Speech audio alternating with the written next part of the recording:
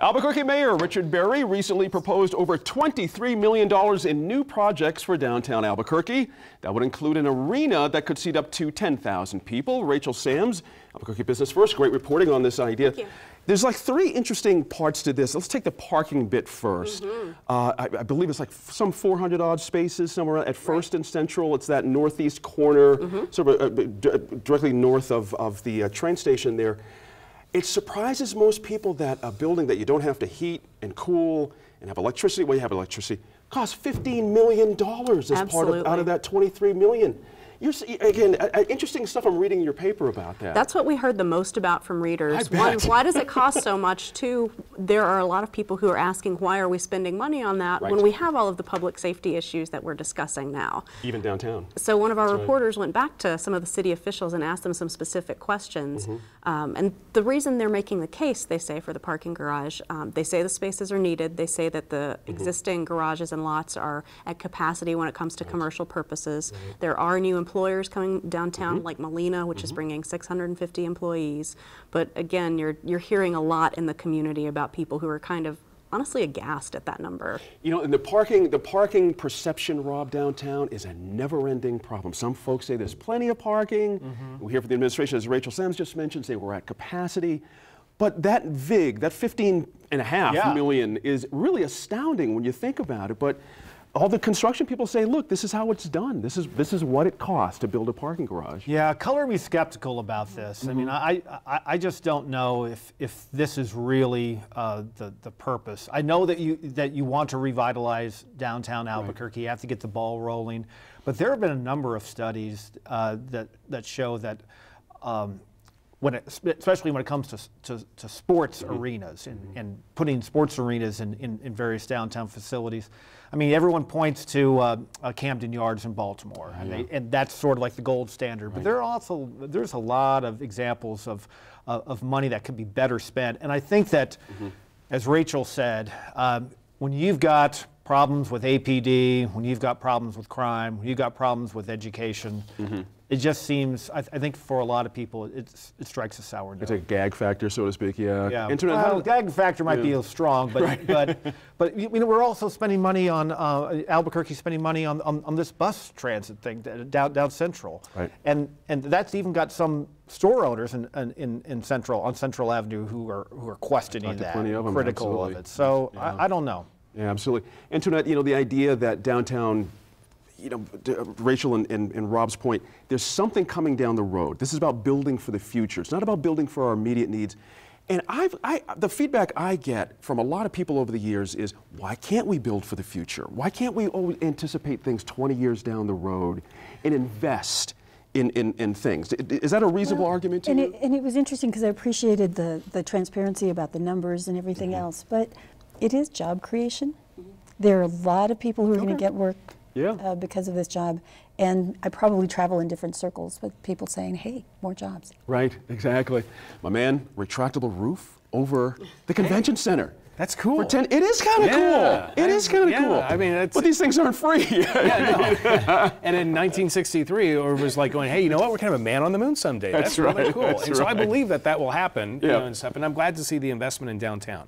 Our offices used to be based in downtown Albuquerque. That's right. The parking was horrid, and it just didn't feel good. And so we moved. It was impactful in hiring, wasn't it? Or retaining even people sometimes. Well, yeah, I mean, you know, it's definitely in hiring because, you know, people don't want to go downtown. And, you know, even still with our offices in Journal Center, I have to say I don't look forward to going to downtown Albuquerque just because it's just like that, it's not quite there. So I'm really thrilled to see the investment in the downtown area. I think that the improvements to the convention center already, as far as the new facade, is great, and some of the new other improvements as far as on Civic Plaza, I think those are all good. But it really comes down to how do you clean up downtown, and that gets back to how do you provide the services, you know, and you know, how is it a cohesive kind of approach that includes organizations that work with you know, those experiencing homelessness, as well as behavioral health issues as well. Rachel, and thank you for that point right there. You set it up beautifully. Oftentimes when you read about how cities grow and morph and change, something has to start that first domino to fall to get to what Tom's talking about. Do you know what I mean? Right. Once things are invested, you look at everything differently suddenly, saying, maybe it's not so much money to help people out here if we have less people on the street. Is that a reasonable argument is that part of investing in your view for the future? One thing that supporters of downtown often point to is it's really hard to find a city that has revitalized and turned itself around and grown its economy that doesn't have a prosperous downtown. That's right. So that's a point that we hear a lot. Yeah. Show of hands, anybody who would not miss that fountain on Civic Plaza?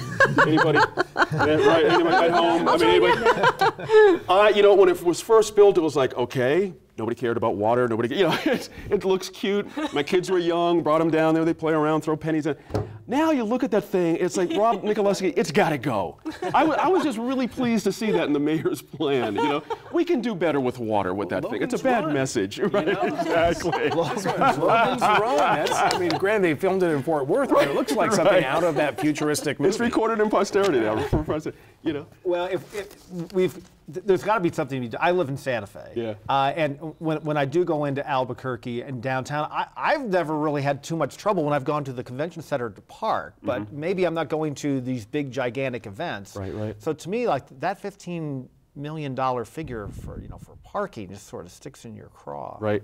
Are you okay with the money for a retractable roof? What would you think that would add to the convention center? Because again, Rachel makes a point.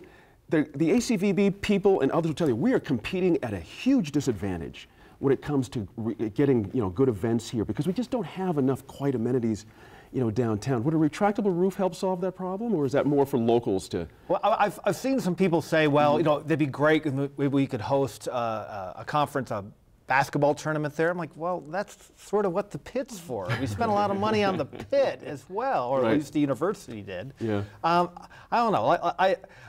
I think that it's hard to be able. It's great to try to stimulate something downtown, but getting that stuff actually off the ground, I think, is going to be difficult. And from a free market perspective, you're thinking, well, if people really want to come downtown, that needs to grow organically. Right, and what attracts them.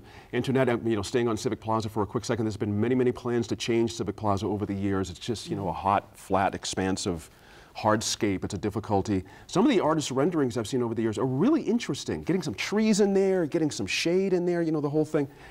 But would that is Civic Plaza suited to be like a public area? Is there enough around it to engender walking and hanging out and being on your laptop and all that kind of thing? Maybe if it were more attractive, we could, because we don't really have a gathering space downtown. It would really be nice to make that happen. Yeah. So I don't know. Like but I worried about. Like I said, exactly right. Yeah. But remember Breaking Bad and the scene with the plaza? I just wonder that's going to be gone. That was fun. I just, remember when they first built, you probably do, Tom, they first built it, it was like a controversy. Remember they had to rip up the original pour of concrete, to find the, But again, the idea that the mayor is trying to, get back to the point here, is trying to get something pointed towards the future. Sure. Towards something about downtown and an innovation and entertainment district. Let's go back to that parking garage.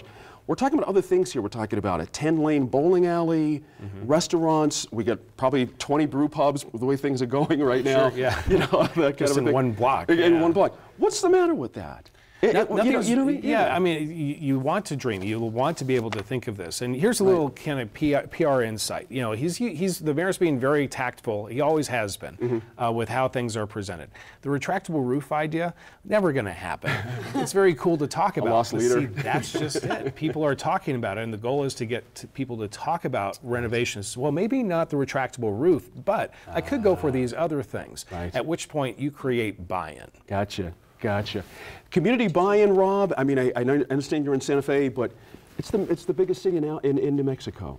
And our downtown is not getting it done by any reasonable standard. Isn't it worth investing $25 million? When you really think about it, it's not a lot of money in the overall scheme of things, especially since the mayor said the lodger's tax is increasing. We can pay for it. We can afford it, quote unquote.